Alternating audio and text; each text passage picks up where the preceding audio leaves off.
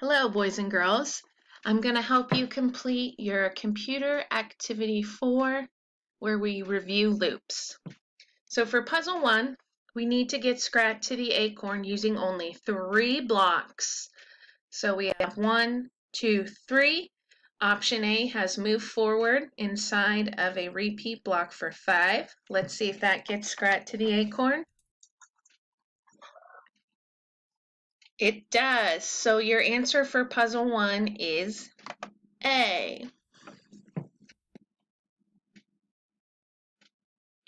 All of these activities are under Lesson 11 in Code.org. So if you can log into your Code.org account from home, you can complete Lesson 11 online. If not, just complete the worksheet and send me an email of it. For puzzle 2, we need to get Scrat to the acorn using 8 blocks. There are actually 2 ways to complete this puzzle, but only one answer is right on your worksheet, either A or B. So for the letter A, starts with a move forward, turn left, and then a turn right, and then a repeat, move forward 3 times. Then a turn right, and a move forward. Let's see if that gets Scrat to the acorn.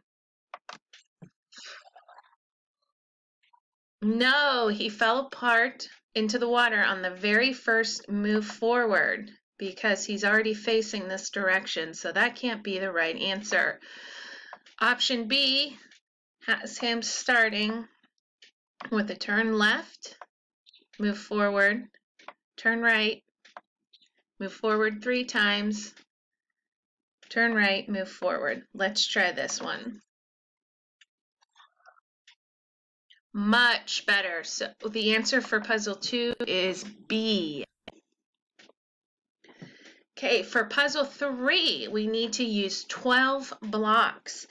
Remember, we don't want Scrat to end up in the water, and we also can't let him get on these broken blocks of ice because he will fall through.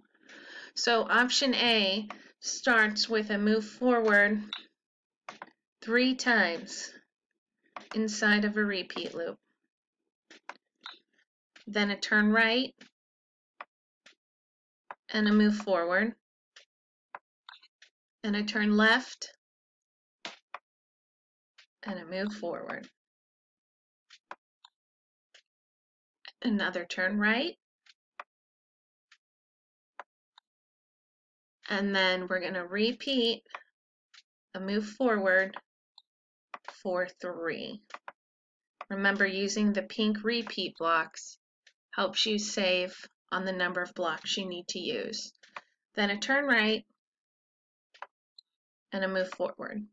Let's see if Scrat can make it to the acorn with option A. Perfect. So since we know option A is the answer for puzzle 3, we don't need to try option B. Okay, now for puzzle 4, this is actually from a different lesson, so you won't see this in lesson 11 if you're doing it online. But we need to know what happens to Scrat when we would run this code. So your choices are either nothing, Scrat will not move at all, Scrat will move forward 3 times, turn, then move forward 3 more times, making it to the acorn. Or C, Scrat will move forward, then turn and crash. So we have a repeat of 3 move forwards. 1, 2, 3. A turn left, and then another move forward 3 times. 1, 2, 3. So following this code means that letter B, Scrat will move forward and he will make it to the acorn.